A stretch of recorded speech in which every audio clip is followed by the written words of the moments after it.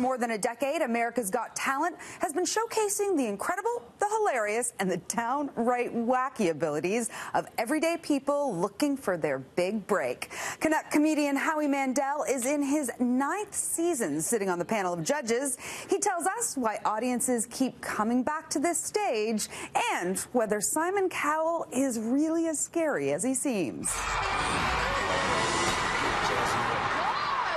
America's Got Talent is in its 13th season. Right. What has been its secret to success? I would like to think it's me, but it's not.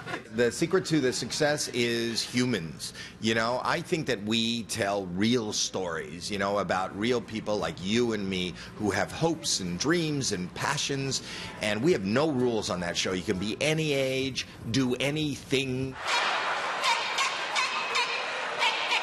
You can come from anywhere, and the secret is that not only are you being entertained, but you're watching a human whose dreams and life is changing right in front of your eyes. Are the comedians the hardest for you to judge?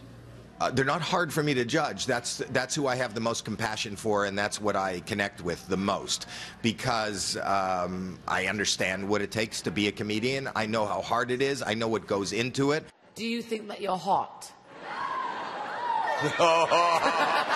So let's talk about those judges. The panel, the four of you, and then the host, Teri. What is the alchemy that works? I think we just like each other. You know, we talk to each other when we're not on the show. I've been to everybody's house, and they don't know, though. But I think it's good for the chemistry. No, but I think that we're all, you know, as judges, we're 4 different people from 4 different walks of show business. And it's kind of like if you have a bunch of friends over and you're sitting on the couch and you're watching TV, somebody will go, "That's great." And you'll go, "No, it wasn't." And we have those discussions. And it's not scripted, it's in the moment, and it's real. Simon Cowell still scares me. He shouldn't. He's not really a scary guy. At worst, he's honest. If I'm being honest with you, I think sometimes actions speak louder than words.